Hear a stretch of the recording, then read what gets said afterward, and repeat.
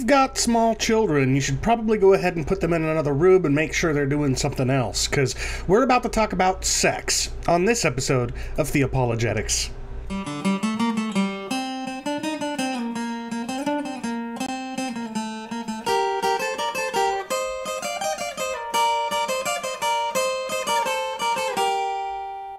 Hi, this is Chris Date, and welcome to Theopologetics, where every other week I discuss a wide variety of theological issues and show how a properly biblical worldview can help defend the historic Christian faith from its critics. Join me as we think through what we believe and why we believe it, and not something else. Well, hello and welcome to another episode of Theopologetics. My name is Chris Date, and I am coming to you from my usual location up here in the Pacific Northwest, specifically Puyallup, Washington, where it is currently 105 degrees outside. The Pacific Northwest is not known for heat, and in fact, the Pacific Northwest is known across the country now for being poorly prepared for the kind of heat wave that we're facing right now. But thankfully, we are able to keep our home at least cool enough to tolerate, to survive in. You can hear my personal air conditioner in the next room beside me. Hopefully, it doesn't distract too much. But anyway, I'm gonna push through the heat and give you today's episode, all two or three of you that are watching right now. So, before I get into today's episode, I've got a really big announcement. I've already made the announcement on the other show that I do and that I did a week ago. But for anybody that watches this that doesn't watch that other show, this will be news to you. Maybe news to you anyway. Today, I just signed contracts for the very first book that I will have published with a large traditional Christian academic publisher. It's something that I've been wanting to do for several years. I have attempted on several occasions, but have up until recently been turned down at every turn. But now I signed contracts with IVP, InterVarsity Press. I'm going to be co-editing a book with Paul Copan. Hi, Jonathan. Good to have you on the show. I'll be co-editing a book with Paul Copan. It will be a 2 views book on hell, but we think that it's going to bring something a bit unique to the multi-view literature that's out there in Christian academic publishing, because most multi-view books out there are every view in such a book is represented by just a single author. And that single author will have narrow specialization, as most scholars do. So take, for example, the second edition of Zondervan's 4 Views on Hell. You've got the Doctrine of Eternal Torment, represented by Denny Burke, and Denny Burke has certain specializations. It did come through, and I got the contract. Glad to be able to announce that today. Denny Burke represents the traditional view. He's got his specializations. John Stackhouse represents conditional immortality. He's got his specializations. Robin Perry, universalism, and so forth. But what you don't have in these multi-view kind of books are books where multiple disciplines are represented in dialogue with each other. And the book that Paul Copan and I are going to be co-editing for InterVarsity Press, or IVP, is going to be a multidisciplinary dialogue between 6 authors who hold to the doctrine of eternal torment and 6 authors who hold to the doctrine of conditional immortality or annihilationism. There will be one author on each of those 2 sides representing biblical theology, one author from each of those sides representing exegesis, one author from each of those 2 sides representing historical theology, and then systematic theology, and then philosophy, and then pastoral theology. So 6 disciplines, one author for each of those 6 disciplines on each of the 2 sides of the debate, and they will each be contributing a roughly 6,000 word essay, in a constructive essay, sort of a positive contribution to their side of the debate, and they will respond in roughly 2,000 words to their counterpart on the other side of the debate. So the person who does the biblical theology chapter for the Doctrine of Eternal Torment will respond to the chapter that is written by the conditional immortality person doing biblical theology. and so on and so forth throughout the discipline. So I think this is a really a unique, groundbreaking book, both within the literature on the topic of hell and the multi-view genre itself. And IVP appears to agree that it's somewhat unique and groundbreaking. They were very enthusiastic and agreed enthusiastically to take on our project. So I was thrilled to be able to sign the contracts today. I think that this is probably going to be released like in early 2023.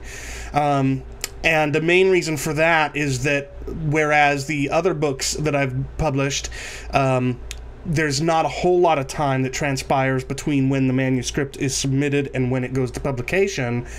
The same isn't true with IVP and probably other larger Christian publishers. There's a much longer process, editorializing and editing and marketing and all sorts of other stuff. So it's going to be a bit of a long process, probably 2023, but I think it will be.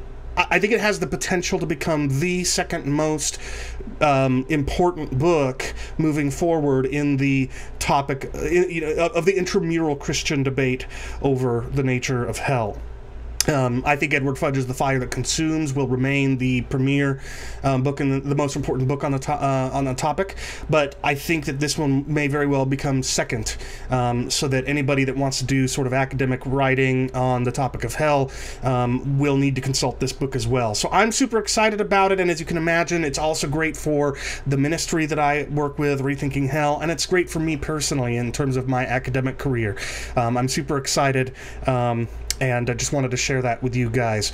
Also, let's see here. I think it'll also be really beneficial for the school that I teach at, which, and I mention that because I want to make sure I get back into the habit of saying at the beginning of every episode that Theopologetics is a member of the Trinity Commission. The Trinity Commission is a network of podcasts and YouTube shows that are in some way, shape, or form connected to Trinity College of the Bible and Theological Seminary. Trinity College of the Bible and Theological Seminary is the school over which Braxton Hunter is president. He's the host of Trinity Radio, a popular Christian apologetics channel on YouTube. It's also where Jonathan Pritchett, who is the co-host of Trinity Radio, is the vice president for academics. And at that school, I'm an adjunct professor of Bible and theology.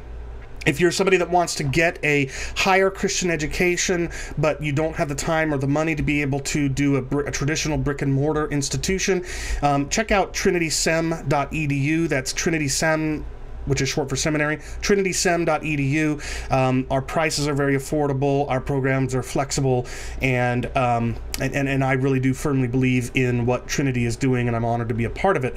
And what's really cool is that by publishing with IVP, I'll be able to bring a little bit of attention to Trinity, which I'm really excited about. So, and then as far as the Trinity Commission, if you just search for Trinity Commission on Facebook, you'll find a page, and it will tell you some of the other shows that are a part of the commission. It includes Trinity Radio, it includes The Narrow Path with Steve Gregg, it includes Soteriology 101 with Leighton Flowers and others.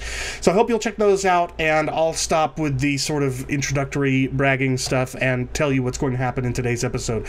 So I'm coming to you live right now, just like I did at the beginning of the episode 2 weeks ago. But like the episode that I did 2 weeks ago, I have a pre-recorded interview that I'm going to play with you here momentarily. And then once the pre-recorded interview is done, I will return to close out the show live, and I'll be monitoring the chat in between. So if there are any discussions that I can contribute to, I'll try to chime in. But the interview that you're going to be watching is with my friend Eric Silverman. Eric Silverman is Associate Professor of Philosophy and Religious Studies at Christopher Newport University in Virginia. Christopher Newport University is a public, non-affiliated, non-religious affiliated university, and Eric is a tenured professor there, if I'm not mistaken. He specializes in contemporary ethics and medieval philosophy, and he regularly teaches courses in ancient medieval philosophy, modern philosophy, critical thinking, logic, philosophy of religion, and the philosophy of Thomas Aquinas. He's authored or contributed to a number of books, including a book on the relationship between the Game of Thrones series and Christian philosophy. I think it's called The Game of Thrones and Philosophy. But that's not the book that he's going to be talking about in this interview that I'm going to be playing here in a moment. Rather, he recently published an edited volume all about the virtue of chastity.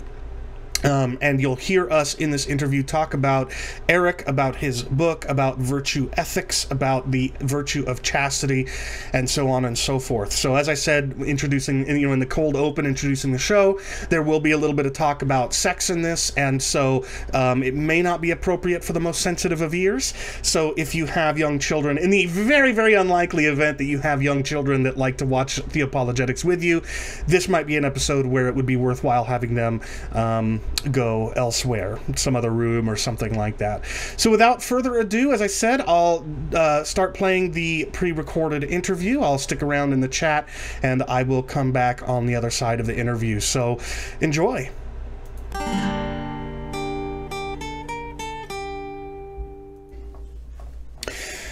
Eric, thank you so much for joining me today. I have very fond memories of when you and I, a few years ago, went to my favorite restaurant on the whole world, Cracker Barrel, after, I think it was one of the Eastern Regional ETS meetings. Is that right? That's correct. So anyway, I have fond memories. I consider you a friend, and it's great to have you on the show. Thanks for joining me today. I really appreciate it. Well, thanks for the opportunity. As I like to do very often with my guests, I'd love to begin talking about your faith background or testimony, if that's something that you have to share. My viewers will know I came to faith relatively late in life as a 21-year-old. This was about 20 years ago.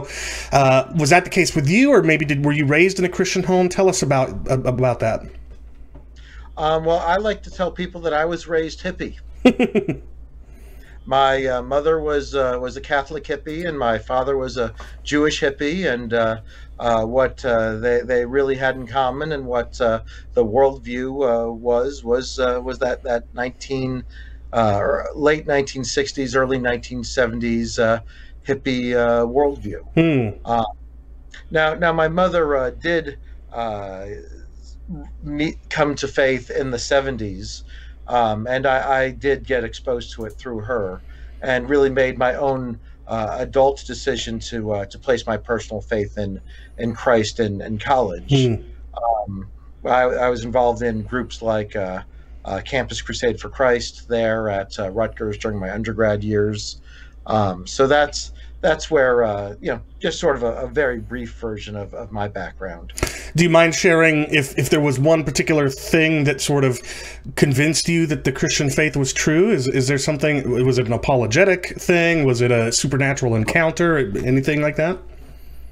One of the things back in my undergrad years that really convinced me that it was at least a better option than anything else being offered to me is that the very good professors at Rutgers never gave reasons for the things that they pontificated. They were very good at asserting things, but if you asked them 2 or 3 questions deep on to why should I embrace this view, they weren't so good once you got past the argument from their own authority. In fact, one of the things I noticed in college is the Christian community was the only community that on a consistent basis there that was expected to give reasons for their beliefs. And I wasn't always impressed with the answers they gave, but I liked their attempts at answers better than I liked the non-answers I got when I pressed my English professors and political science professors on deeper worldview issues. Now, maybe if I'd pressed the philosophy professors, maybe they would have done a little bit better. Maybe, maybe not. Maybe not. Maybe not. Maybe it's best that I didn't get the chance at the time. Maybe. Either way, I'm glad you ended up a believer. Now, you mentioned your undergrad work, which was in politics and history, but your master's and doctorate work, which led to the book we're going to be discussing today, was in philosophy. So at what point and how did you discover that your interest might not have been so much in politics and history and it is more in philosophy? Well, my original plan was to become a lawyer, and studying political science and history are some things that people study on route to law school sometimes. But I got pretty disillusioned with that idea as I studied what actually happens in our justice system. I was too idealistic to go that route. So I didn't pursue law, and I only had a couple classes in philosophy. But actually, after several years out of school, I had cancer in my mid-20s. I had Hodgkin's lymphoma back in 1998, diagnosed on my fiance's 24th birthday. Oof. Yeah, that was kind of a kick in the teeth. And I decided after I got through to the other side of that, that once it looked like I wasn't going to die from that, I said, well, what should I spend the rest of my life doing? And I had questions I wanted to investigate. So philosophy is an excellent discipline for people who want to ask questions and have very high-powered resources for asking questions, whether it's about ethics, religion, science. It's really the foundational discipline that discusses, sort of talks behind the back of all the other disciplines. And what about ethics, and specifically, and in particular, virtue ethics, because that's going to be a big part of the book we're going to be discussing. Not just philosophy more broadly, but ethics, and even more specifically, virtue ethics. How did that become something that you were very interested and passionate about? Well, in grad school, I had the privilege of learning from a professor, Eleanor Stump, who is the top expert in the philosophy of Thomas Aquinas in our country. And Aquinas has, at least on my interpretation, a virtue-centered approach to ethics. And as I studied him and the ancient Greeks that sort of shaped his thoughts in part on this, people like Aristotle especially, that it struck me as a very elegant approach to ethics, frankly, much deeper than what I find in the modern era. Okay. And then one or two more questions before we dig into your book. You are a professor at Christopher Newport University. Tell us about how you got involved there, what brought you there, and tell us what Christopher Newport's all about. All right. Well, Christopher Newport University is a Virginia State public liberal arts college. We have about 5,000 students, overwhelmingly nearly all undergrads here on campus. And we focus on traditional in the classroom, brick and mortar, smaller classroom size education, where your professor knows your name, where you're not in a 200-person giant lecture hall, where you're not doing everything by Skype or Zoom, where it's that classic liberal arts college education. We have an award-winning undergraduate core curriculum that is very broad. It covers Western traditions, it covers world traditions, covers math, science, foreign languages, writing. So this is really, if you want a broad-based education and not just like a specialized technical degree, this is the kind of place to go. Yeah. And I think very well of the school here, so much so that despite the fact that I get no discount whatsoever, my own daughter has chosen to come here next year, and I heartily approve. There are few, if any, places in the entire country that I'd rather her go. Well, that's a glowing testimony, but that leads me to the last sort of introductory question before we dive into the book, which is for viewers that might be looking for a higher education and might be inclined toward Christian universities and seminaries, or explicitly Christian ones anyway, why would you, or what would you say to encourage them to at least consider a non-Christian, more secular public university instead? What would be some of the benefits to that instead of pursuing an explicitly Christian education? Well, here's the thing to look out for. There are Christian schools that I think very highly of. I think very highly of Biola. I think very highly of Baylor. I think very highly of Wheaton. I think fairly highly of Grove City College, Hillsdale. But if you aren't going to one of these sort of top tier Christian schools that are very serious as academic places and very serious as places that have a Christian identity, a lot of these schools you're just paying for a secular education with a chapel on Sunday, and even Christian places will. You'll be taught the same secular ideas, but they'll be baptized with a Christian rationale. So there are plenty of professors at Christian schools, including good ones, that are really just secular Marxists who will pull a verse or two out of the New Testament out of context and insert Marxism, or redefine terms like justice or love to suit their own secular agenda. So I mean, by all means, if you are going to one of those top tier Christian schools that are serious as a Christian school and serious as an academic place, I wouldn't say anything to discourage that. But a lot of those Christian schools are pretty trivially Christian, at least on the academic program. The thing I like about Christopher Newport is this really is a genuinely pluralistic place where you have people who are politically left, politically right, politically center. You have people who are very secular thinkers. I mean, we're all secular thinkers, but you can learn about the Eastern religions, you can learn about Western religions, you can learn about secular philosophy, and you can write books like my book, where I can say, hey, there hasn't been a book about the virtue of chastity in a very long time from a secular perspective. And just as my university is pluralistic and diverse, I pulled together a wide variety of thinkers for a wide variety of perspectives on the issue. Well, very good. Let's talk about that book that you were holding up there then, Sexual Ethics in a Secular Age. The subtitle is There Still a Virtue of Chastity? This was published just recently. And I guess to get us started, where did you develop, how did you develop an interest in the virtue of chastity specifically? And whence came your idea to put this book together and publish it?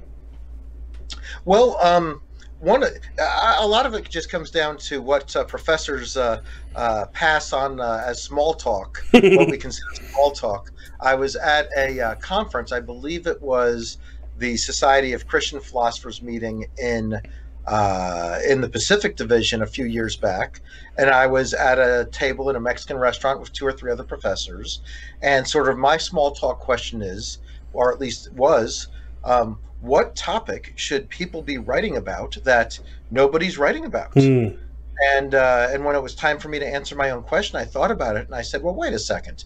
I know the history of virtue ethics, and chastity used to be something that almost all of the virtue ethics thinkers believed in, whether they were religious or not. If you want to hear some of the harshest critiques of promiscuous sexuality, you don't need to go to a religious thinker. You just need to read the ancient Greek Stoics, or even the ancient Greek Epicurean hedonists thought very badly of the results of a sexually permissive lifestyle. So I kind of asked myself, well, what happened? So somebody should write a book about what happened. Now then, of course, the immediate obvious response is, well, the sexual revolution happened and some new technologies happened. I'm like, okay, Well, but is there still nothing left to be said about this? Right.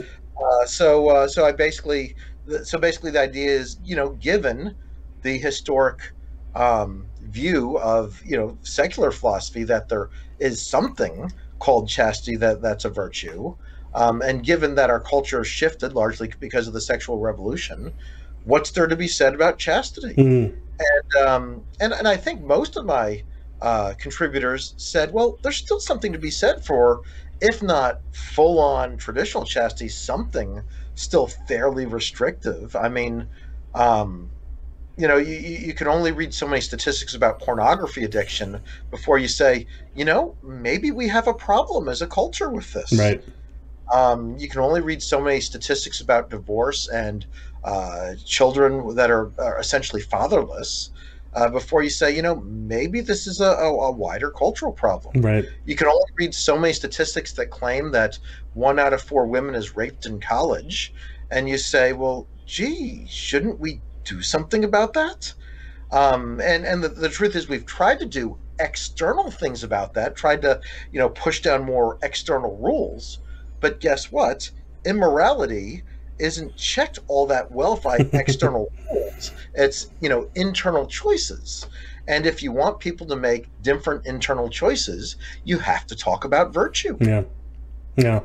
Well, now, just as a disclaimer, I don't endorse the sentiment that I'm about to express by quoting the ancient church father Tertullian. But Tertullian did famously ask this rhetorical question, or questions. He said, "What indeed has Athens to do with Jerusalem? What concord is there between the academy and the church?" Now, the reason I mention this is because I'd like you to speak to viewers who might be asking themselves, what is the point in engaging academic philosophers, in some or maybe even many cases liberal, if not outright secular ones, on a topic as important to Christian ethics as sexuality? Why engage that kind of those kinds of academics that don't have any sort of connection to the historic Christian faith? Good. Well, first, let me give you two kinds of answers. First, let's talk about the history of Christianity. Tertullian, of course, did ask that question. Although the history of Christianity ever since Tertullian has been to say, yeah, Athens and Jerusalem actually have quite a lot to talk about. Not starting with St. Ambrose and St. Augustine, but it took center stage when Augustine in the 4th century read Plotinus and the Neoplatonists and the Christian Neoplatonists, and saw in secular Platonism secular arguments for a wide variety of religiously significant positions. And we saw another wave of this with Aquinas bringing Aristotle to the center stage in the later medieval era. It's Christians have often availed themselves of the tools of the philosophers, logic and such. So that's the historic reason. But here's just sort of a practical reason. As a Christian, you should want to be able to give an answer that makes sense to your non-Christian friends when you give an explanation for why you hold the values that you hold. Yeah. And there are answers one can give. Why should a Christian reserve sex for marriage? Well, you could just say because the Bible says so. But guess what? You're not going to get a lot of traction with your secular friends if that's the entirety of your answer. Yeah. And if the Bible is correct when it talks about sexuality as something that is good, but only good in certain contexts, there should be some discernible secular results that one could point to. Sure. I'll even hazard an attempt at a third answer to my own question, which is that all truth is God's truth, and sometimes I think that the church can be so mired in 2,000 years of tradition that sometimes it takes the perspective of an outsider to help us to realize where we might have gone astray in certain things. And so maybe that's another reason to consider consulting the larger secular culture, not as any sort of authority, but to give God a chance to speak to his people in a way that perhaps they're not able to hear from within the church. Does that make any sense to you, do you think? Well, sure. I mean, there are surely things that any Christian could learn from the secular culture. I mean, if the only thing you can learn is the basic dictates of math and logic, and these are things that are worth knowing. Yeah. Uh, so absolutely. All right. Well, for listeners that might have some understanding of ethics but may not really understand what is unique about virtue ethics as opposed to, say, deontology or utilitarianism, whatever, what is virtue ethics, and what are some of the traditional virtues included in lists of virtues historically? Well, virtue ethics is an approach to moral questions that focuses on character rather than character very broadly, rather than the right answers to very specific puzzles. Hmm. So here's what it looks like to focus on very specific puzzles. If a trolley is out of control and about to run over 5 people on the track, and you are in control of the trolley, and you could switch it off to a side track, but it will run over one person on the side track, is it better for you to do nothing and thereby keep your hands clean and not be guilty of any killing and let it run over the 5 people? Or is it better for you to get involved and shunt it off to the side track and be an intentional part of causing that one death while preventing the other 5 deaths? Hmm. That's sort of a traditional action-oriented approach to ethics where it focuses on questions like that. Hmm. Where virtue ethics comes in is virtue ethics says, that's an interesting little puzzle you got there, but that's not really at the heart of what we should be asking ourselves. What we really should be asking ourselves is this: what sort of person should I be? And in general, what are the principles that should lead me, and how should I live, and what character traits ought to shape and drive me? Hmm. About 20 years ago, there was a movement where a lot of Christians wore these little bands on their wrist that said WWJD, which stood for What Would Jesus Do? And that's a fine question, but again, that's a very act-oriented question. The virtue-oriented response would be, we shouldn't just ask, what would Jesus do? Instead, if you are a Christian and want to live as a Christian, you should ask, who would Jesus be? Right. WWJB. Well, right, because otherwise, it's kind of like, imagine you're a 15-year-old trying to learn how to master basketball. And you say, well, let's take this act-oriented approach. Let me get on the basketball court and ask, what would LeBron James do? Well, the answer would be, well, LeBron James would make a shot from 30 feet out or run up to the basket hoop and, do a 360 and slam dunk it behind his head. But unless you're the kind of person LeBron James is, and if you haven't trained the way that he has, and if you haven't eaten the things that he has, and if you haven't thought about the game the way he has, you're not going to be able to do that. So instead of asking, what would Jesus do? If trying to become the kind of person that is Christ-like in their character is a much more, frankly, in my opinion, it's a deeper way to think about ethics. Right. And I will acknowledge, I think that I'm pretty sure I did not come up with that analogy. I'm pretty sure that the original version of that was something Dallas Willard. I read in a Dallas Willard book. And what are some of the virtues that are historically included in lists of virtues? And maybe it's worth mentioning, too, that, if I'm not mistaken, virtue ethicists also tend to think of something you might call the opposites of the virtues, called vices, right? So can you talk about those lists and what they are? Sure. Some of the important virtues are things like courage, temperance, justice, practical wisdom. The very specific Christian virtues were, of course, faith, hope, and love. Chastity was usually thought to be sort of a sub aspect, a sub virtue of temperance. Temperance is about controlling your appetites in general, including things like desire for food.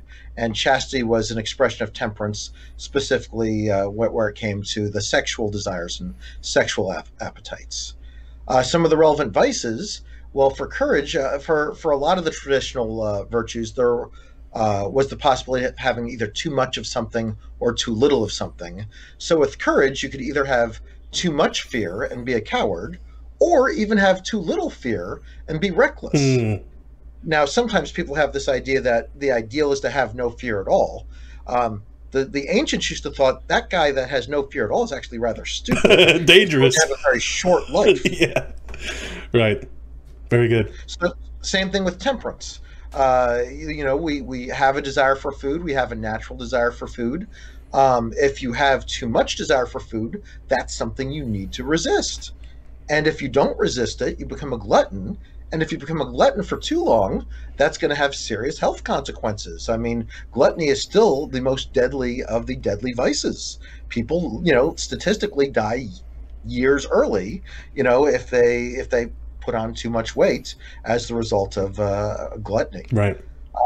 But there's also such a thing as not having enough desire for food. That also would be kind of unhealthy. I'm not sure if we even have a word for it, but there is such a thing as not having enough desire for food. Well, we may not have a ethical word for it, but the words anorexia and bulimia kind of come to mind there, so you might have something there. Okay, well that's good. Now, historically and into today, not counting chastity, we'll come back to chastity in a moment, but historically and into today, have these, accepting hope, love, and I think the third one you said, was it faith? Faith. Not counting those, have the other virtues in those lists historically and even to this day been embraced by the wider secular culture and not just by religious communities? And if so, why? What does a secular culture see as the value in these virtues, if not religious value? Good. So yes, at least among secular virtue ethicists, most of these virtues have been thought to have some sort of ongoing significance. The idea, going all the way back to Aristotle, is that these virtues, in some way, it's good to be virtuous, whether it has good results. Being self-controlled and temperate long term is kind of a good life strategy in general, or whether just the internal experience of being virtuous was sort of what it meant to be an optimally functioning human being. Who wouldn't want to be an optimally functioning human being? Why be virtuous is kind of like asking why be healthy, because it's health. It's part of, it's a deeply desirable part of what it could be to be a optimally functioning human being. So almost, if you will, almost like a utilitarian form of virtue ethics. It's virtuous because it works for you, right? It's not deontologically virtuous. It's utilitarianly good to be virtuous. Is kind of like what it sounds like you're saying. Now, historically, I think you would say that chastity has been viewed as one of these virtues, even within the secular culture. But I think that you would argue that that's no longer the case, broadly speaking. If that's the case, why? And what is it that changed, do you think? I know you hinted at it earlier, but maybe you could expand upon that. So yeah, so here's something that's been very interesting. Back in the in the 60s and 70s, when the sexual revolution happened, we tore down all the old rules for sexual behavior, and guess what? Did it usher? It didn't usher in a new era of sexual utopia. Divorce rates were up. Chlamydia is all over the place. STIs are spread. We saw that HIV/AIDS crisis. I grew up during that, and some of these things were just horrible. And then we look around and say, well, gee, we see these bad consequences happening, and nobody seems to be willing to point to a source. What's the cause of things as broad as sexual addiction, propensities towards sexual harassment, widespread divorce, and relational failure?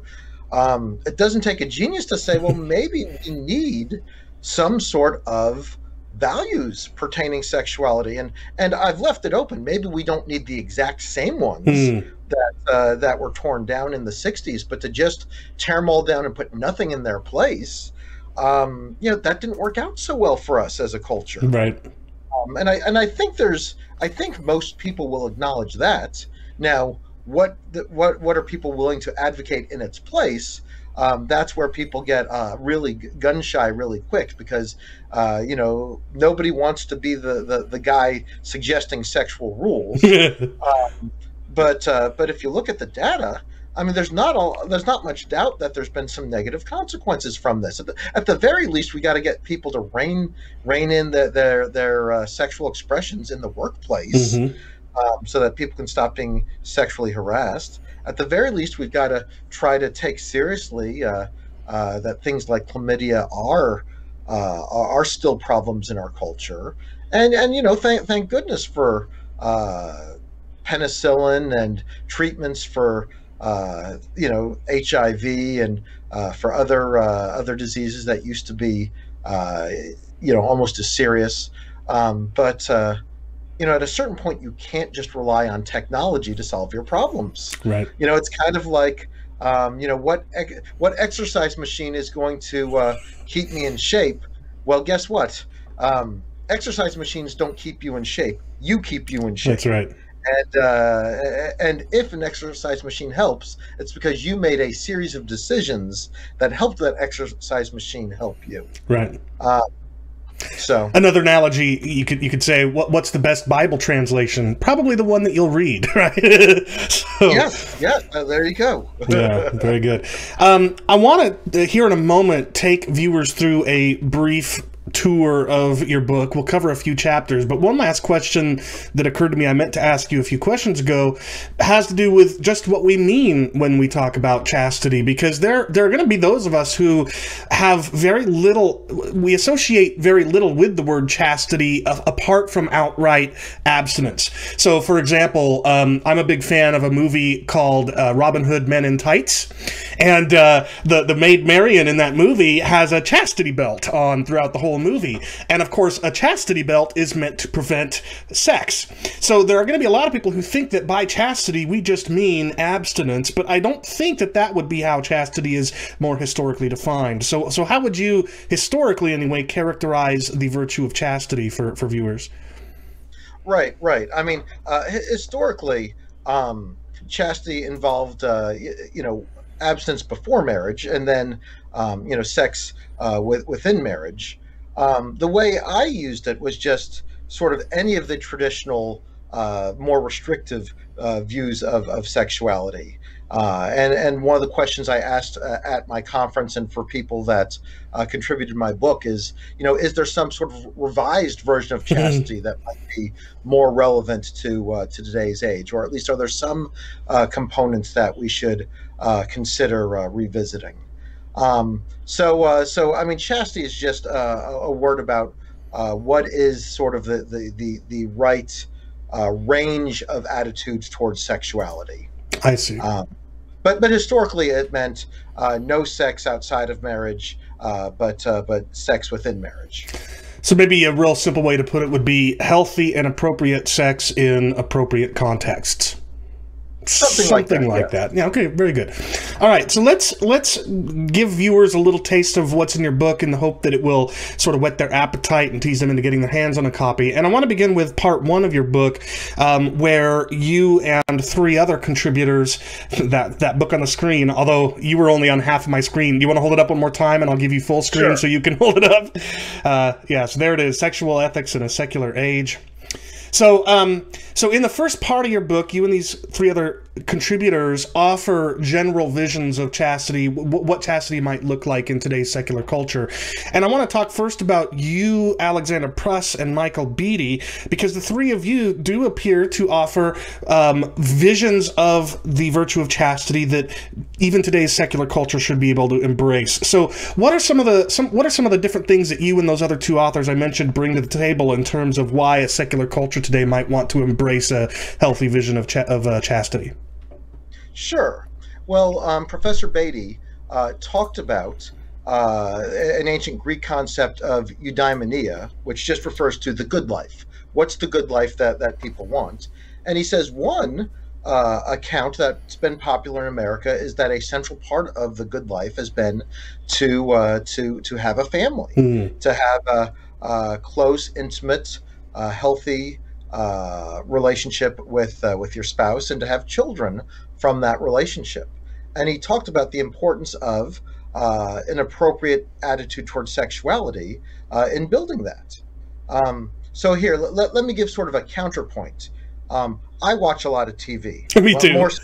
More so than a respectable scholar or Christian probably. Same, very much the same here. So I watched every episode of How I Met Your Mother. Yeah, all right. And one of the things that occurred to me while watching this show about this sort of idealized romance between the father recounting how he meets this children's mother is the main character in that show. He had an awful lot of romantic relationships and an awful lot of people that he was sexually involved with, but before he meets the mother through, I don't know, 7 or 8 seasons of episodes. And it occurred to me that, you know what? If you want that ideal family and long-term romance, you probably don't get it by living the way that this main character lived. Right. So instead, Mike Beatty talks about having a chaste disposition both before you're married and then after you're married, and as part of your full commitment towards your spouse. Mm. And he offers this as what's called a hypothetical imperative. He says, well, look, I'm not going to give you a moralistic reason for this. I'm going to give you a practical reason for wanting this. Do you want this vision of the good life? And if you do, then a chaste disposition where you try to wait sexually for marriage, and then commit yourself wholeheartedly within that marriage without trying to look elsewhere and sort of cheat. It's thoroughly a secular argument, but it's a very, very conservative viewpoint. Frankly, probably more conservative than even most of our listeners today, most of our viewers. He said, using Immanuel Kant as his basis, he talks about certain topics and matters being sacred, even in a secular sense, that they're of utmost importance, that and if you're going to act within them, you need sort of a clear, overwhelming justification. One of those matters would be matters of life and death. You don't take a human life without a clear, compelling reason. And the default answer, without that clear, compelling reason, to the question, can I kill this human being? The default answer is no. Right. Now, again, there might be some justifications, killing in self-defense, killing as part of a just war, maybe capital punishment, maybe to protect somebody else who's innocent. So maybe there are some, very narrow range of special circumstances that allow for that. But because human life is sacred, you don't destroy human life without an overwhelming justification. He argues that sexuality is similarly a special area of morality that it matters a lot, and to become sexually involved with someone is a very serious moral matter. And he says that therefore any sexual activity needs to meet a very high bar of justification. And he argued that in sexual relationships and sexual activities that are sort of geared towards reproduction in some sort of broad sense. Not that he means every sexual act you need to be trying to get pregnant or get someone pregnant, but that this is a serious, committed relationship in which you would be prepared to raise children and doing acts that could potentially bring about the conception of children. He said that those acts clearly had moral justification because, well, among other things, the human race has to survive. Sure. But he says outside of that, there needs to be a justification, and it has to be more than it's fun, or that it's something we consented to, or it seemed like a good idea at the time, or I was really drunk.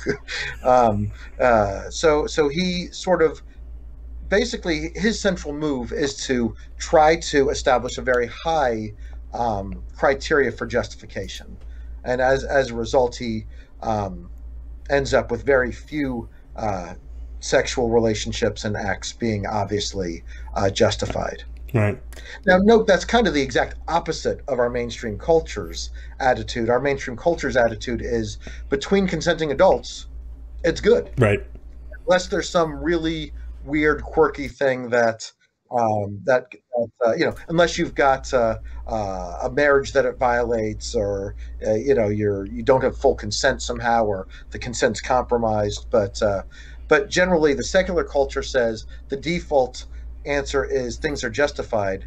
Proust says, well, why in the world think that? The sex is a very serious matter, which can be very harmful. It can be very good. It can cause the creation of new life. But at the very least, it's a very serious matter, and very serious matters, the default moral response shouldn't be it's automatically approved. Rather, the default answer automatically needs a justification. Right. So now let me just pause and say I apologize for having mispronounced both Professor Proust's name and Professor Beatty's name.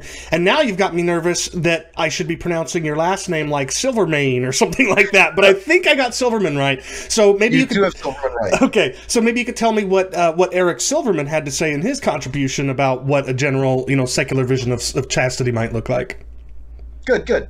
Well, I talked about three traditional kinds of virtuous principles that are all relevant to the virtue of chastity. So Aristotle says that some instances of adultery seem to be offenses against justice, while others seem to be offenses against sort of both temperance and justice. And his point is something like this. In some instances, it seems to be a lack of self-control, full on, and the person involved might have preferred to control themselves and not commit the injustice by being involved with somebody else's spouse, being involved in that spouse violating a promise. Other times, it just seems like the person might have controlled themselves. They don't lack self-control, but they just didn't care. They were just sort of flagrantly unjust, and issues of justice weren't an issue to them. So from that, I thought and developed the idea that being chaste involves temperance, a kind of self-control, but it also involves justice, a kind of regard for respect for others and the rights of others, the well-being of others. And the others doesn't just involve our potential sexual partner. It involves anyone they've made a promise to. It involves anyone whose well-being depends on the well-being of this person. It depends on, say, any children that they have. Justice is relevant to, there are just demands of justice for any potential children that are created from a sexual relationship. So, there's all sorts of potential issues regarding justice that pertain to appropriate sexuality. Temperance as well. Look, just because you're married, even if you're married to someone, that doesn't mean you get to do whatever you want whenever you want, and certainly not with whoever you want. There is still a need for self-control and temperance and communication and cultivation of a relationship, and surely you need a lot of self-control if you're going to be serious about trying to wait and be thoughtful about a long-term relationship. Even if you don't think sexuality has to be reserved for marriage, you still need to realize that sexual relationships are a serious thing, and you shouldn't get involved in them at random. That's how you get involved with a real psycho. You need to have enough self-control at least to, determine, what potential partners are good choices and compatible, at least, longer term.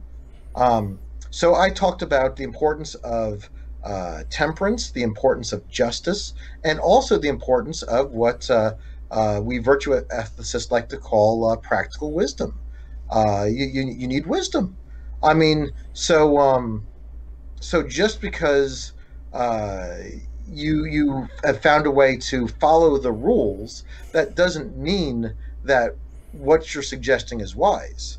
So sure, you might have met somebody who you seem to get along with this weekend, and sure, you could go elope at the county clerk or the justice of the peace, or if you're in Vegas, the Elvis impersonator, and you could get, legal, married, morally okay sex, but that would be really foolish. Right. Um, in fact, it is sometimes missed um, in the great Shakespeare love story, Romeo and Juliet. They actually do get married off stage before the romantic scene on her balcony and bedroom. Um, but this was an ill-advised relationship with a high body count. Indeed. Indeed. So much for star-crossed lovers. Well, okay, so we've talked about your contribution and Professor Pruse's and Professor Beatty's, all of the three of you offering some kind of chastity as a virtue that the secular culture should be able to embrace. But there's a fourth contributor in this first part of your book that seems to take a bit of a different tack. Jennifer, I'm going to say Hurt, but now I'm okay. All right. I was beginning to worry we're going to get to one author whose last name I'm sure I'm going to butcher here pretty soon. But anyway, Jennifer Hurt, whose chapter I think is actually the very first chapter in your book, she actually isn't willing to defend chastity as a virtue, and she actually thinks that it is incapable of being redeemed as such. So why is that, and what does she offer in place of a secular sexual virtue? Good, good. Professor Hurt, who, by the way, is excellent. We were very thrilled to have her as part of our conference. She talks about the importance of sexual temperance and sexual friendship. But the problem she has with chastity is largely a historical one, where she sees it associated with some really negative attitudes about sexuality itself. Hmm. So it's and it's true that at least in places in times, people advocating chastity, both Christians and non-Christians, have really been just pretty anti-sex, and she doesn't think that's appropriate. She thinks sexual desire is a healthy part of being human, but she still offers a vision of long-term committed sexual temperance.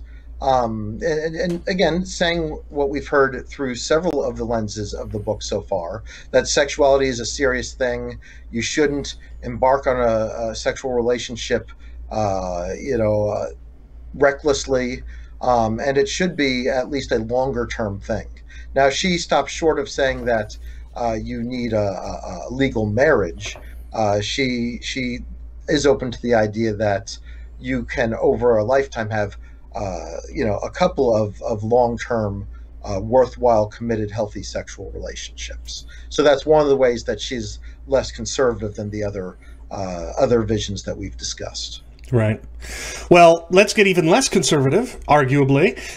In a later part of the book, you've got a contribution by Alvin Goldman, who arguably is even more radical than Hurt, because Goldman evidently denies any moral restrictions on sexual activity specifically, although he does seem to think that there is a broader virtue that may have some applicability in the area of sexuality. So explain that for us. Sure. Well, Alan Goldman, Professor Goldman is, again, we were really lucky to have him as part of this project. He's a very influential professor in philosophy of sex and love. He basically argues that, surely there's some things that are morally relevant towards sex, but there's nothing specifically about there's no virtue specifically about sex. So there's some things about temperance. Of course, you don't want to be a sex addict. There's some things about truth telling. Obviously, you don't want to break promises and lie to people about as part of your sexual relationships. But outside of that, and just getting genuine consent, he didn't seem to think that there were a lot of restrictions on sex and sexuality. And he's written on this from various angles before, and has been pretty influential in the discipline. So I might have missed the answer there, but what is the broader virtue that he sees being applicable to sexuality? It's just not about sex specifically. I mean, again, a little bit about temperance, a little bit about honesty, a little bit about, I guess, justice with consent. But again, a lot of these things were just sort of the connection was a little weaker there. Right. And I think he would say it that way. Gotcha. Now, this is not about your book specifically, but I do want to give you a chance, since your book is an edited collection and not some sort of a dialogue book. Of course, having responses to your contributions wouldn't be appropriate in an edited collection like this.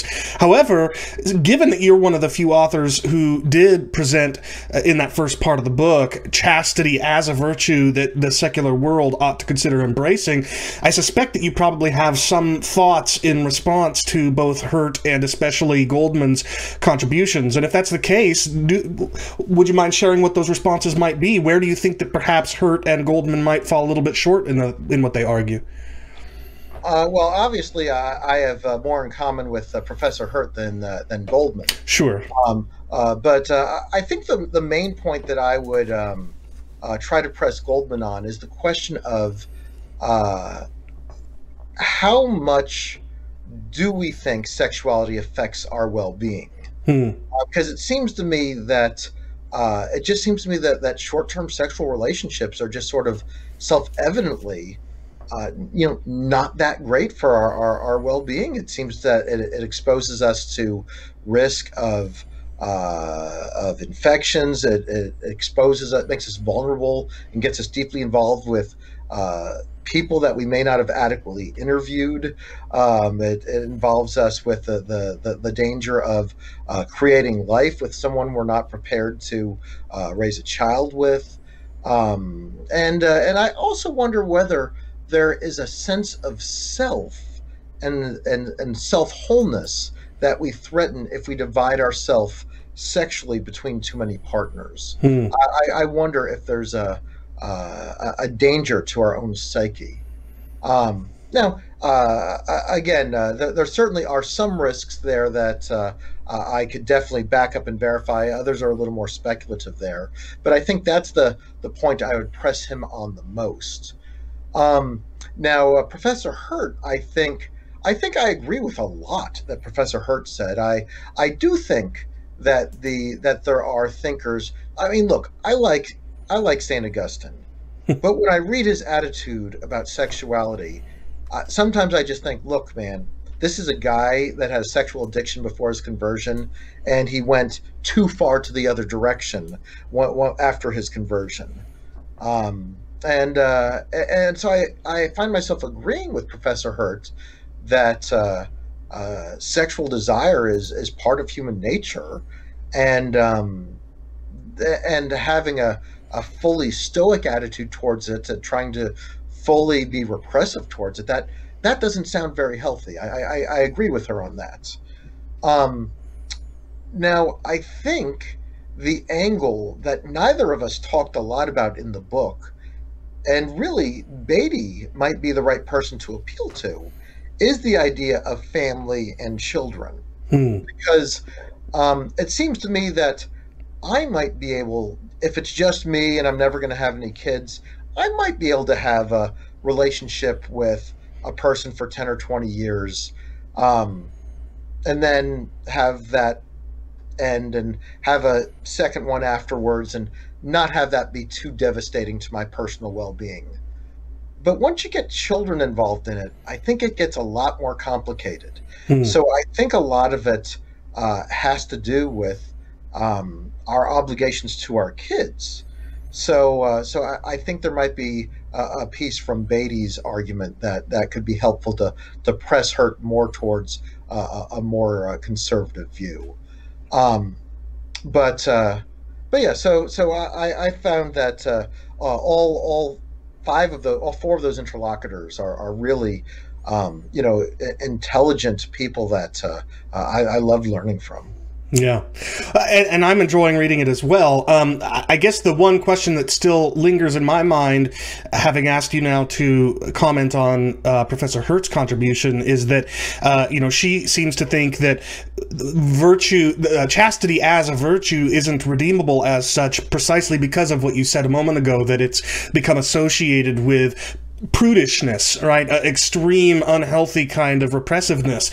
And so I guess the question I'd have for you before we talk about a few more chapters in your book is, how can we redeem and commend chastity as a virtue, while at the same time pushing back on some of the baggage historically having to do with repressiveness and prudishness and stuff like that? Is it even possible? Could Hurt be right? Maybe we can't redeem it and we just got to let it go and go with what she proposes instead. Well, I'll say this. I don't get hung up on specific words all that much. My commitment to the word chastity is pretty minimal. So if you want to come up with some other word that is still, very self-control oriented towards one's sexuality, and taking into account all the other considerations I've mentioned, I'm open to using a different word. Surely there are some contemporaries to whom that word has a lot of baggage. So I'm not obsessed with keeping that particular word. So if you want to call it thoroughgoing sexual temperance, sure. I mean, I can live with that. But so yeah. So how can we advocate a healthy attitude towards sexuality without giving full into indulgence? Chris, I think that's the question with most areas of life. And I'll appeal to that traditional Aristotelian idea of the golden mean, that you want the right median disposition. You want to acknowledge that it's possible to have too much or too little. And I do think that repressive attitude is very unattractive where you see it. Yeah. That being said, if you encounter an older couple who have had a successful relationship and have had children and are still in love with each other, and frankly in love past the power of that initial sexual spark, so here's that's really attractive. And I think that something that gets lost about sexuality is this: the best thing about sex isn't just the intensity of the act. It's the closeness and ongoing intimacy with the person with whom you're doing this. Right. And if you accept that claim that sexual relationships are more important than sex, then I think there is an argument that can be made that having this sort of long-term relationship with a history, even if you don't have the intensity of that initial, euphoric head over heels experience, in some sense, that might be better. Yeah. Interesting thoughts. Well, let's turn to the rear end of your book for a few questions before starting to wrap up. That came out a little bit the wrong way, but you get what I mean. I understand. So the topic of sexual objectification is going to be extremely relevant to today's culture, given how obsessed it seems our culture is with sex, with pornography. And in his chapter on the topic of sexual objectification, Dustin Crummett offers some reasons for thinking that that sexual objectification is morally wrong, and he wants to give readers reasons for thinking that it's wrong and unhealthy, and so can you talk about some of the reasons why Crummett argues that sexual objectification is wrong, and what does he see as the value of the virtue of chastity in sort of tempering that risk of objectifying a sexual partner, something along those lines? Well, there's a lot in that chapter that talks about sort of the symbolic value or what is signified by our willingness to objectify or choose not to objectify the people around us.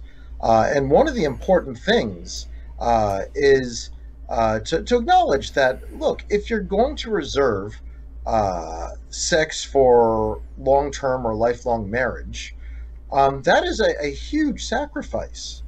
But there is something that is signified by that sacrifice that's really valuable. And that signifies a very large level of commitment. So here, let me say it differently. If you want to marry someone you can trust not to cheat on you, marry someone who waited until marriage to have sex with you. And then, that gives you a layer of trust and a basis for trust that might not be there if they've been willing to have a dozen partners before you. So there's a symbolic value of that. It signifies something that might be easily missed. Now, I have to confess, Crummett's chapter is, in some ways, I consider it the most interesting chapter of the book, and I always fear that I'm oversimplifying it in some way. So there might be some nuance that I've forgotten in his chapter specifically, but I thought it was really, I really liked the core insight there. Well, and I'm curious, what would he say are the biggest problems with sexually objectifying somebody or a whole sex of people? It's easy for us as Christians to identify that kind of thing as wrong because we have scriptures that talk about how we ought to treat fellow bearers of the divine image who just happen to be of the opposite sex. But how, from a secular perspective, can, maybe I could put it this way, is sexual objectification something that is mental and therefore may not affect the person you're objectifying, or is it an act that is morally wrong? Where does Crummett identify sexual objectification as wrong, as unhealthy? Well, there's a couple chapters that touch on sexual objectification, and I'll respond with sort of the main traditional argument that goes back to Immanuel Kant on this. Essentially, you're treating a person as if they're a thing. Treating something that ought to be treated as an end in itself as a mere means to my own pleasure. So even if the person is never aware of this themselves, I've still wronged them. The person who objectifies them has still wronged them. Furthermore, once you've objectified someone, it becomes easier to mistreat them. It might come out in your attitude somewhere else. It might, even if the person doesn't know that that's the core root of it, something might slip out that suggests that you're treating them as more than a human being, or, as you would say in the Christian language, more than somebody who's a fully worthy image bearer of Christ. Right, and this is actually why I think. Even if it's unintentional, even if it's unconscious, I think this is why it's why racists and people that slavers and things will think about and talk about their victims as property or as objects, because it makes it that much easier to treat them in terrible ways. When parents whose children have been kidnapped go on the news pleading with the kidnapper to try and return them, they're told to say their name and talk about who they are, because when you see somebody as a person and not just as an object, it will affect, even if you don't realize how, it will affect how you treat them. Are those the kinds of things you're getting at? Yes. Again, there's a risk of subtly dehumanizing depersonalizing someone who's a person. So, Yeah. that's the fear. That's the All fear. right. And if you get in the habit of doing that to people in general, or to the opposite sex in general, or to the same sex in general, still it's not healthy. It's not respectful towards them, and it can cause real problems. Yeah. All right. Well, now we're going to talk about the contributor whose name I fear I'm about to butcher, but I'm Would going you to like give me to it say it? What's that? Are you about to refer to Joseph Prudhomme's chapter? Yes, but that's how I was going to pronounce his last name, so I feel good. Oh, good. So, in Proudhon's chapter, he argues that even from a secular perspective, despite how obsessed and how much we love our porn in today's culture, nevertheless, he argues that pornography, even from a secular perspective, even as acknowledged by people that are doing work in the field that are secularists, pornography is still clearly deeply destructive. And he argues that it's a clear and present threat to personal flourishing. So what are some of the reasons that Proudhon offers for concluding that pornography is as destructive as he argues? Well, a lot of it goes to the issue of addiction, which again is an offense against temperance, or it undermines temperance. Here, let's talk a little bit. We just talked about the importance of treating others as a human person. One of the things that is distinct about persons is having freedom of the will. Now, what addictions do is they undermine freedom of the will. So, interestingly, it's kind of, I never thought of this connection before, but in a certain sense, getting yourself addicted undermines your own personhood, whereas objectifying others is a failure to respect their personhood. And being addicted literally to anything, undermines your freedom of the will, undermines your ability to choose as a person.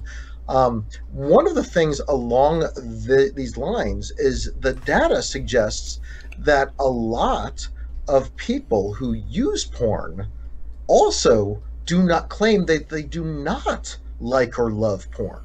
And that is a combination to be stuck using something on the one hand, but to feel unhappy about that use, that is a major indicator of addiction.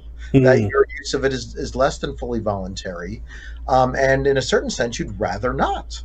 But you can't get people out of this addiction until you have sort of social attitudes and structures from the individual to the broader community that encourages people, don't go down that path. That's not a healthy path. Yeah. Well, now, and I fully agree, but I also know there will be many people who, regardless of whether or not they are in fact addicted to pornography, will deny that they're addicted to pornography. And so for such people, if they say, I'm not addicted, so what's the problem with me partaking in pornography? Does Proudhon speak anything to that issue? Are there additional reasons why it's destructive beyond just merely its potential for becoming something you're addicted to? Okay, good. So there is the addiction / temperance concern, but there's also the objectification concern. I mean, this is sort of a paradigm of objectifying other people. So there might be a justice issue underneath there, or that same kind of concern that we referred to more abstractly about what's wrong with objectifying people. There's just some other practical things too.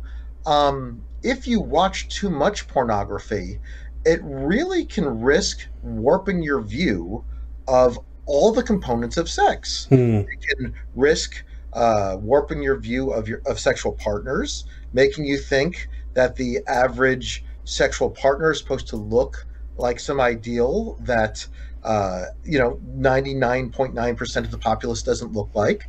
It might undermine your own self-image because it might make you think, even subconsciously, that you should be able to perform certain ways, certain acts, certain accomplishments. So it might make you uncomfortable with your own body or your own sexual prowess, and it probably also warps your view of the sex act.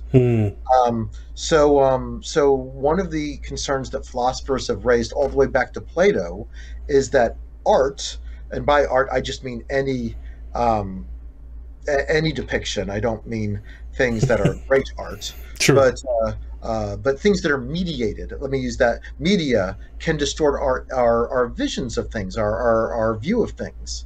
So if you think that the idea if you watch enough pornography and it all takes place between a man and a woman who are physically perfect, who are 20, who are perfect tens, as they say, they have a perfect sexual encounter for X number of minutes. And then you look at your own real life relationship, you might feel bad about every portion of that. You might say, well, my partner doesn't look like that partner.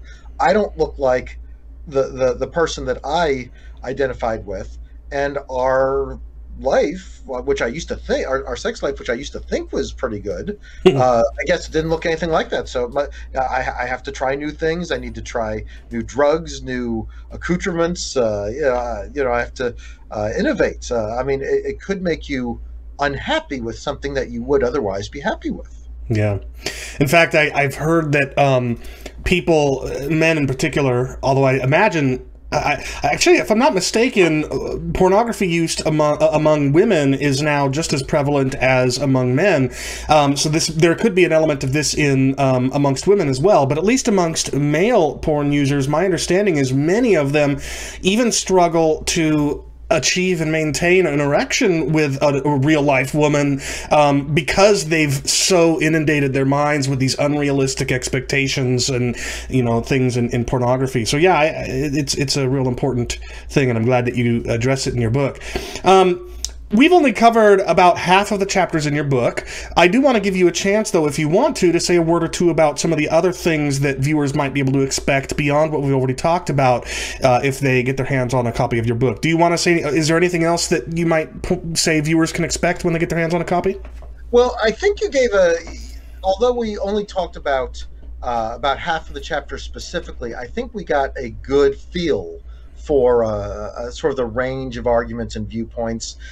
There's one chapter in there that focused on Confucian visions of chastity.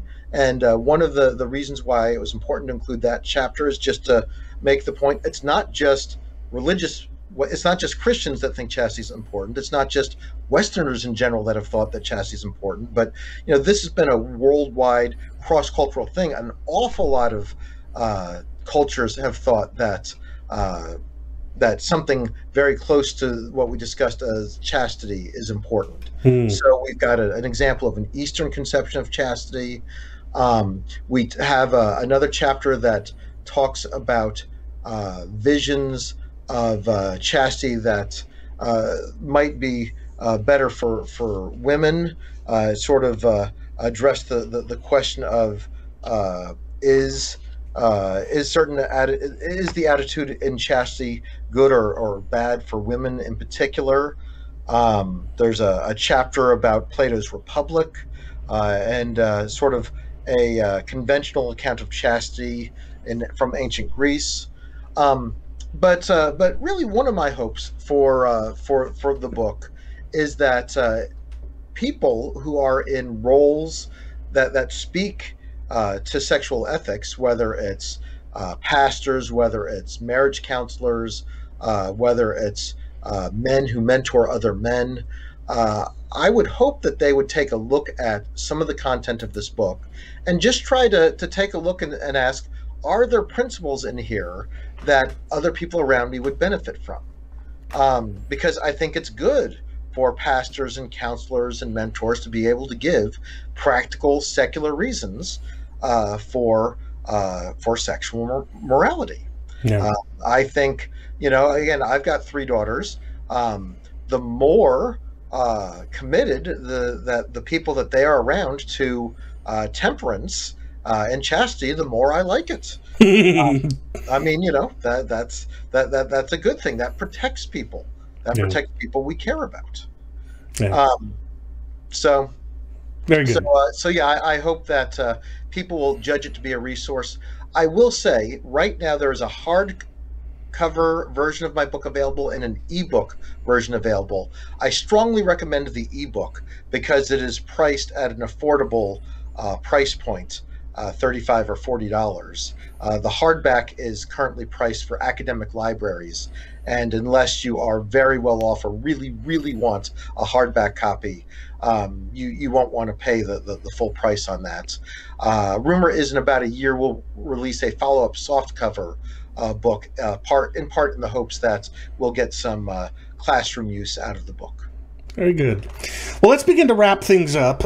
One of the things I like to do most interviews is give my guest an opportunity to offer sort of a parting message in the event that viewers have forgotten everything else that we've talked about over the past hour and 20 minutes. And in this case, you know, if viewers, for whatever reason, don't end up going and getting a copy of your book, I still think that some of the things we've been talking about are worth them thinking about. And so if you could say something to viewers who may not be pastors, mentors, professors, and, you know, just average people, both average Christians and average non-Christians, and if they forget everything that we've been talking about for the past hour or so, what would you want them to be thinking about as they turn off the recording and go about their days? Oh, good. I would just say this. Look, we all know sex and sexuality is a serious thing. And in some ways, it's too serious to just be indulgent with every whim that one has and that those around us have. And we should try to be a little more reflective on long-term effects on ourselves, on the people around us, on our kids, on our partners, on potential partners, significant others, on their spouses. You know, our culture for too long has had the attitude that the default assumption is a green light is indulgence. I'm going to at least say, you know, we ought to be a little more reflective about this and try to treat people as people and not as sexual objects or gratifiers of our sexual desires. And I'm not a prude. I'm not a stoic. I think sex is a great thing, but I think our culture has gone too far on the spectrum of encouraging indulgence and experimentation, where maybe we just need to be more careful and more reflective, and try to, you know, I mean, whatever your worldview, fewer partners who are held for more long term is probably better for you, whether that's within a marriage or not.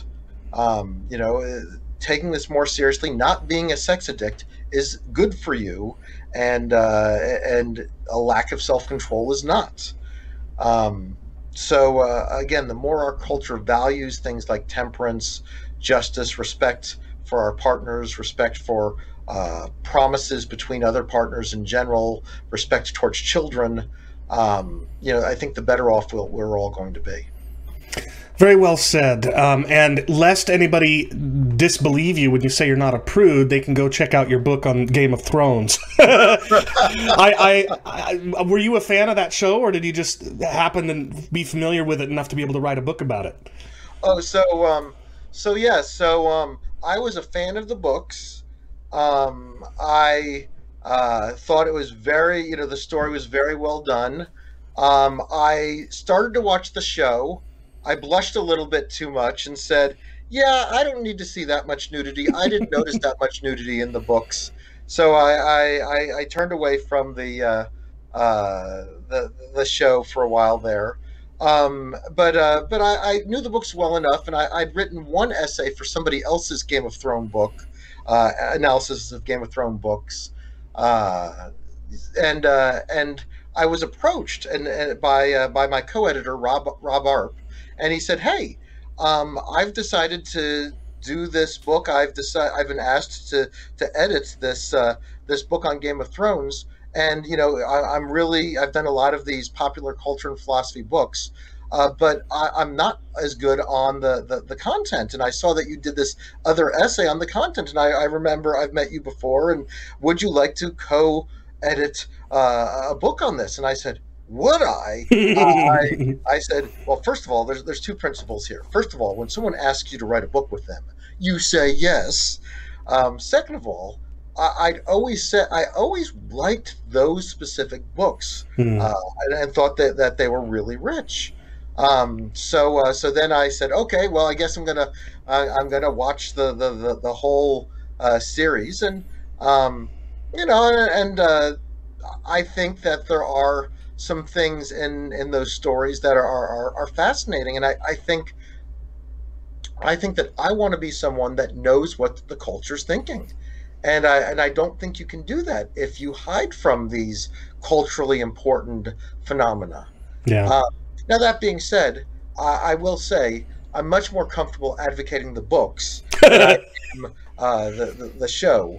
Um, but uh, but you know, follow your own convictions on this matter. That's absolutely right. And in my case, I'm grateful to have a wife who holds me accountable. We watched it together. I just looked away, sometimes plugged my ears. She would tap me on the shoulders when it was safe to return my eyes to the screen. I think it worked out fine. But not everybody has the luxury of a wife, that can hold them accountable. So yeah, each person should follow his or her own convictions. Speaking of your work on Game of Thrones and other work that you've done, where can viewers go to find you and your work online if they want to learn more about you and look into some of the other work you've done? Well, I mean, my books are all available on barnesandnoble.com, on amazon.com, at the publishers. My sexual ethics book is a Routledge book. So you can just Google Eric Silverman philosophy on those sites, and my 5 books should come up. I do have a website which I do need to update with this book, with my sexual ethics book.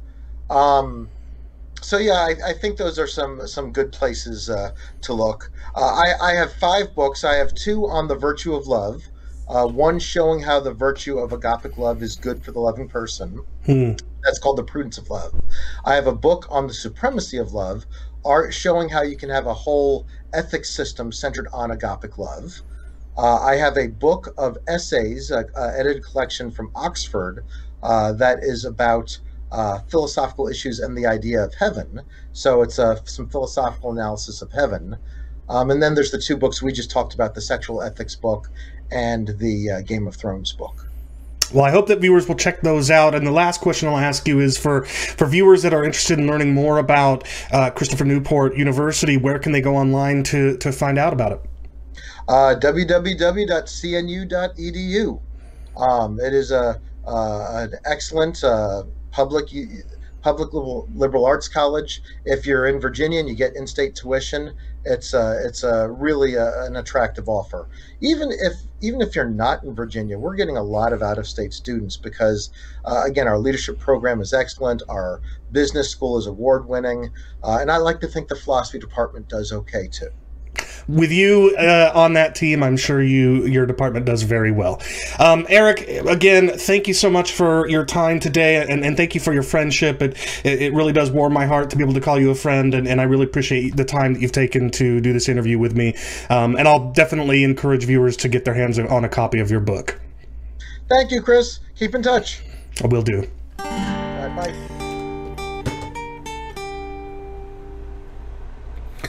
All right, so I don't think it was the kind of interview that keeps a lot of your attention. I don't think I ever had more than 10 viewers live during that time, but that's okay. This isn't a topic that's going to interest everybody. But I do think it's a topic worth thinking about, and I think that it's a book that is worth getting and reading so that you can communicate with the secular world on the topic of sexuality with a little bit more knowledge and thinking at your disposal than maybe you would have otherwise had. So do check out Eric's book. Just go to Google and search for Eric J. Silverman, and you'll find it there in one of his books. And his other books are good too. So check it out. That doesn't look like there's any questions or interesting conversations in chat, so we'll cut out here in just a second. But let me tell you what'll happen next episode of Theopologetics in 2 weeks. I will be doing a live interview with my friend Dan Patterson, who recently left the Ravi Zacharias International Ministries before the whole thing erupted in recently, and he has started his own ministry called Questioning Christianity, which is also the title of a book that he's just published with a co-author. Dan Patterson will be joining me live for an interview in 2 weeks from today, and we will talk about his book, his ministry, and about how to discuss questioning Christianity with people who are questioning. So come back in 2 weeks' time for the next episode of Theopologetics. That'll be Monday, July 12th at 6 p.m. Pacific, 9 p.m. Eastern, and dear Lord, I hope that the heat wave will have passed.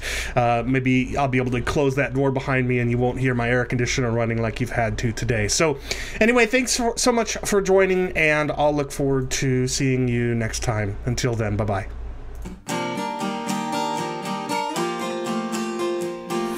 I've been your host, Chris Date, and thanks so much for watching Theopologetics, where we think together through what we believe, why we believe it, and not something else. If you've enjoyed this episode, please click the thumbs up, like icon, the subscribe button, and the bell icon to receive notifications when new videos are streamed or uploaded.